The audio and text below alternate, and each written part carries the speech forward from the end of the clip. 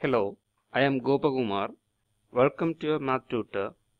Here we focus on helping you to solve the problems in engineering mathematics in the easiest possible way from an exam point of view.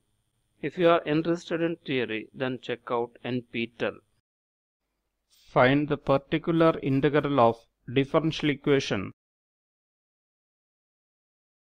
d square minus 2d plus 1 into y equal to x e raised to x. Here in this differential equation, we need to find the particular integral.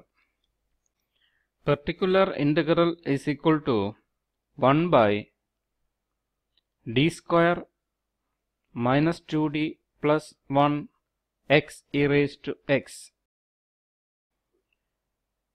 1 by d square minus 2d plus 1 can be written in the form 1 by d minus 1 the whole square x e raised to x. Here we have product of an exponential function e raised to x and polynomial x. Whenever we have a product of functions involving exponential functions, we have to apply shifting property. So to apply shifting property, by which we take e raised to x to the left of the term and add the coefficient of x in the exponential function e raised to x in d terms in the denominator. Here the coefficient of x in the exponential function e raised to x is 1 and add 1 to d term in the denominator. Then particular integral is equal to e raised to x into, here the coefficient of x in e raised to x is 1 and add 1 to d in the denominator, then we get d plus 1 minus 1 the whole square x, which is equal to e raised to x into 1 by 1 minus 1 is 0 into d square x. Here we have d square on denominator,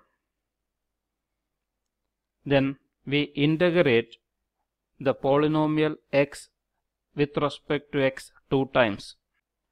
Then e raised to x into, after first integration, 1 by d square becomes 1 by d into integral of x dx, which is equal to e raised to x into 1 by d into integral of x is x square by 2.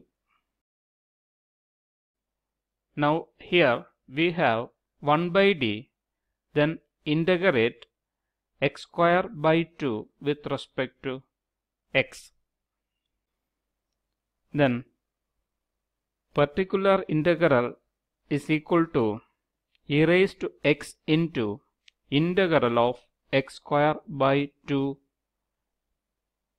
dx, which is equal to e raised to x into integral of x square by 2 is x cube by 3 into 2. Then we get the particular integral as e raised to x into x cube by 6.